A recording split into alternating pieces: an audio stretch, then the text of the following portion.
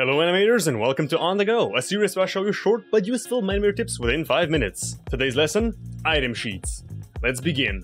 If we want to understand item sheets, we gotta take a look at how items work in min-imator. If you want to change the item, it shows you a selection of all the different items, and every time you select one, they appear three-dimensional no matter what. What if I tell you it's possible to customize them? This is what your typical item sheet looks like, and it's nothing but a flat image, and it automatically spreads it apart with squares and lets you choose the different squares, which creates separate items. That's all there is. I made a bunch of different item sheets, and these will all be downloadable in the description below. This is the classic one, item sheet 16 by 16. If I open that with paint.net or any other image editing program that supports transparency, you'll see that it's nothing but an empty image divided into squares. See, this is one square, this is one square, the corners are marked. So if I want an item, say this red blob, and this green blob down here, and this blue blob up here, and say we also delete the edges of these because the edges are just there to help you. The edges are not supposed to be there. And now I save this image. Going back into min-imator, if I browse for an image of the item sheets, and I select this one that I drew, you can totally see what's going on. min-imator will divide the image into squares of 16 by 16. Click OK, and if you want to change the item, you can see your different blobs in here, and they are also three-dimensional. So in theory, you can get your flat drawing into a 3D shape just by doing this. Then what's up with all of these then? I'm glad you asked. Let's go back into our blobs image and say that I want an item which looks like Jabba the Hutt.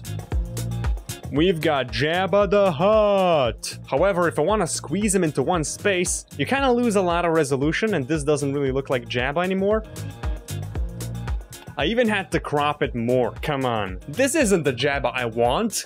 I want a more high-quality Jabba the Hutt. And that's why I made all these different item sheets. If you select the 23 by 23 item sheet, the normal item sheet, the one I was using so far, has got tiny squares of 16 pixels by 16 pixels. And it's also got 16 of these squares here and 16 of these squares here, making for a total of 256 squares. I totally didn't use a calculator for this. However, item sheet 32 by 32 has also got 16 by 16 squares, but the squares have a 32 by 32 pixel range. These are way more HD. The bigger the image you import, the more it's gonna lag the software. So I came up with these. Let's open this up. This is the same 16 by 16 item sheet, except that I've deleted every other square. I have basically gone and done this. You see, this is now one giant square. This now only has 8 squares on the horizontal as well as on the vertical axes. But you can fit twice as many information in one square. Say I want my Jabba the Hutt to be in here, so let's pick this one, which is only 4 by 4, and it has massive squares. I can fit everything in here. So with this, my Jabba the Hutt can be massive, and let's erase the edges,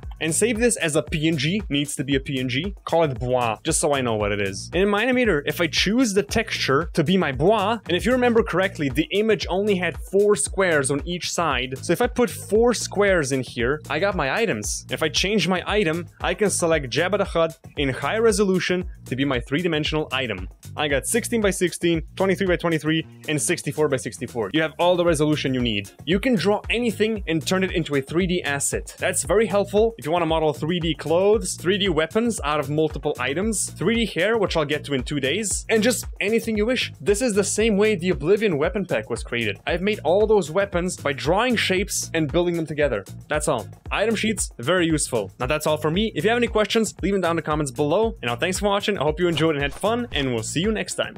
Stay sharp.